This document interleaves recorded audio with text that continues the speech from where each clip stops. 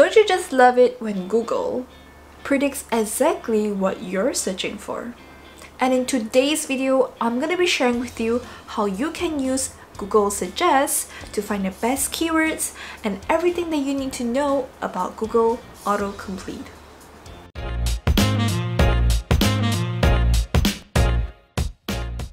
So, Google Suggest is basically what you may know as Google Autocomplete. It is first introduced in 2007 and it quickly became a core product of Google. Basically, every time a new search is performed on Google, many things are going behind the scenes. These sophisticated Google algorithm attempts to provide search suggestions whenever you key in a term onto the search box. Generally, you will see about probably 5 to 10 keyword suggestions displayed whenever you make a search on Google. I'm going to show you an example here. So, what exactly influences Google Suggest, or what you may know as Google Autocomplete? There are three main things that influence Google's suggestions. The first influence is search frequency. So what that means is that it constitutes about how often a term is being searched. The more search queries it receives, the faster it will appear in Google Suggest. Or it could even be about keyword combination that has succession rate. So the higher the succession rate with these keywords being combined with another word, it will likely to be on the search page as well. And the second influence is search behavior.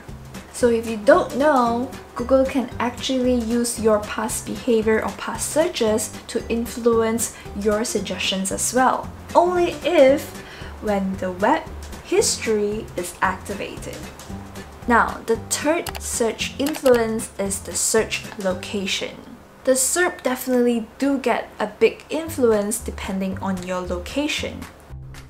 Now, here's an example. When you make a search in the US, your top 10 autocomplete suggestions can be very different for the same keyword when you search in the UK.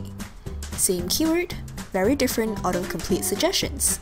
And if you are logged into your Google account, this will definitely give an additional influence to your search results, as Google will definitely take your search behavior part and parcel into providing you the best suggestions whenever you make a search.